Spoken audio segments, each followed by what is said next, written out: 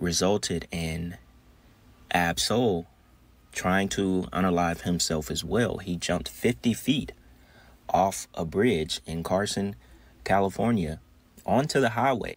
I think he might have broke his femur, his foot. He didn't suffer any brain damage, but he survived. He woke up in the hospital, and yeah, he tried to end it all. And he doesn't give a reason on why he did it, but I think it's safe to say, because of the industry, because of that demonic energy, the rituals he's been a part of, especially when it all started with his girlfriend being sacrificed for fortune and fame, for TDE, Kendrick Lamar, and so on.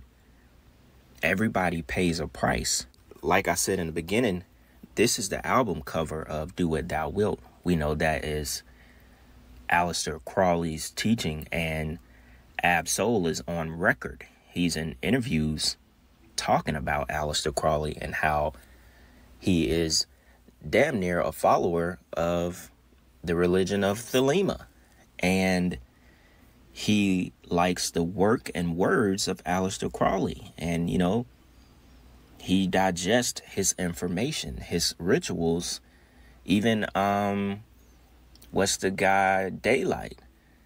He said ABSOUL likes to be in the dark when he's recording.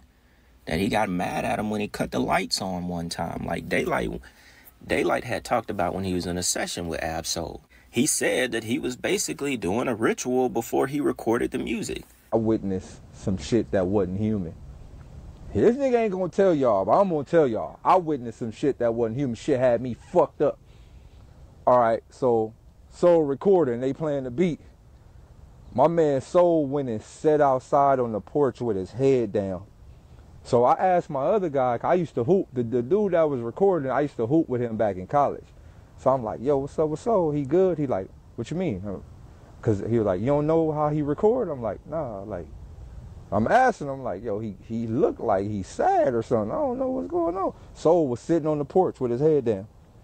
He sat on the porch for about 10 minutes and didn't say a word. Right? I'm looking, I'm like, hey, man, I don't know what, this is my first time in some industry type shit. I'm like, I don't know, man. You niggas up to some Illuminati type shit. I don't know. That nigga Soul got up and said, hey, start the verse.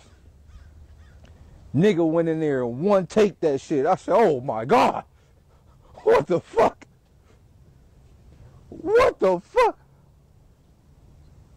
Bro,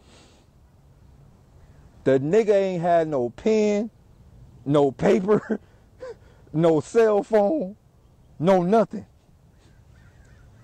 No pen, no paper, no cell phone, no absolutely nothing.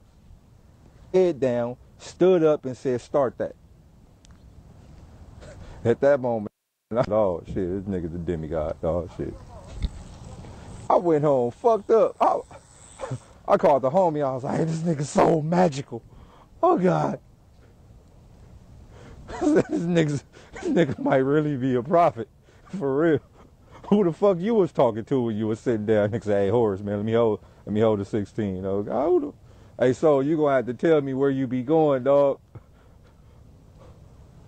Hey, what if I think my nigga Soul be doing the Doctor Strange thing, when Doctor Strange jump out his body, like his consciousness thing jump out his body. That nigga said, whoa. Yeah, let me go write this verse real quick, you feel me? And then, oh God. Yo.